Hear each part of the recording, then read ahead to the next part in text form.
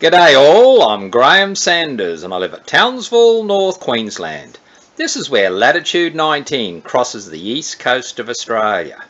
You're looking at one of my concrete hives and where I've set up an induction, bud, I don't know the bloody term. It's a baby hive connected to the mother hive, and what they do is they fill this up full of stores and then a queen moves across and takes residence, and you can take the hive away and make a new hive. Now, how do you know you're successful in doing one of these things without opening the hive? Well, if you're lucky enough like I am, you capture a mating swarm about to leave. And when you capture that, you know for certain there is a queen about to be mated, and high probability, 95%, that queen is for the new hive. So if you look at the entrance here, you will see a bee climbing the wall, you'll see a bee down there, and just normal activity at the entrance. Nothing unusual there much, except where's that bee climbing to, I wonder? Oh, look at that.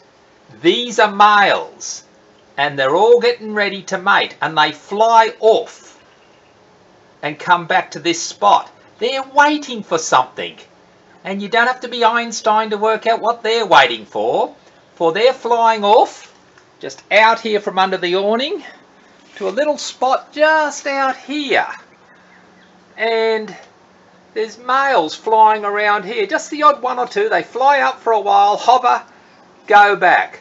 You just know what they're waiting for. So this is a sign that a mating swarm is coming.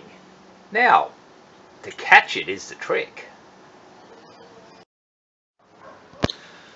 Well, the waiting game just continues. We've got males at the front, males on the top, males flying off, out, hovering out here, and then they fly back into the hive, telling you that she hasn't officially mated yet, so the males are still being accepted. Although you're seeing just here at the very front the first male being turned away from trying to go inside the hive. You can see him there being pushed out by the guard bee. So we've got everything still looking good.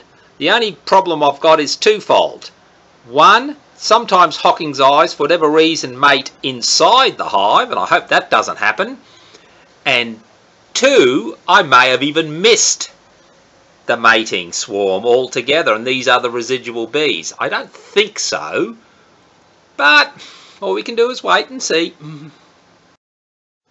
And at the moment, things have just died right down now. Only a few males left up here, and they're flying out. So, let's sum this up. What have I witnessed? Well, obviously the males came out for a reason, and it wasn't to sun themselves. I look out here at the front, and there's no more males in this area here hovering.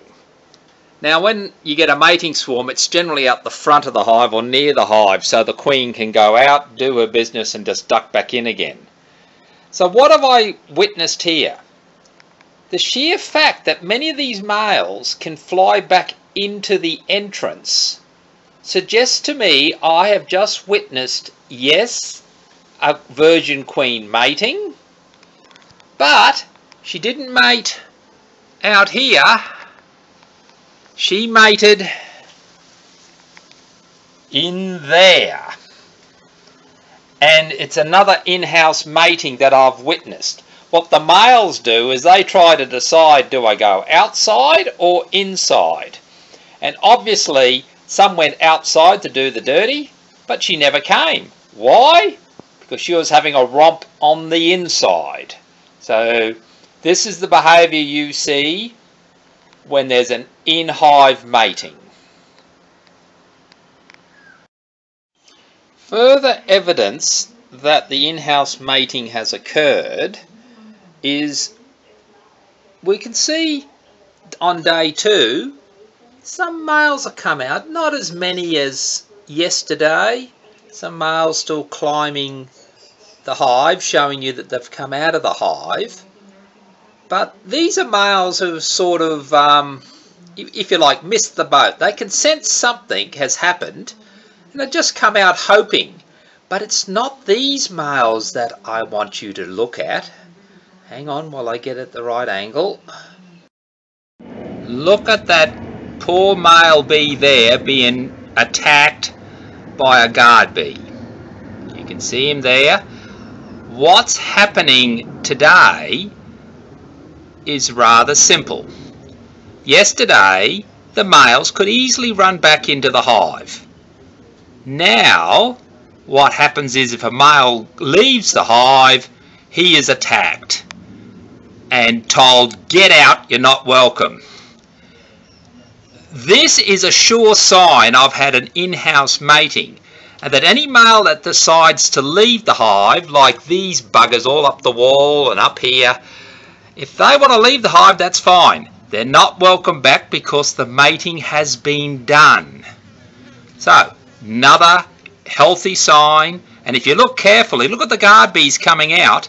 They're deliberately going out, chasing away any male trying to get back into the hive. Look at them all being chased away.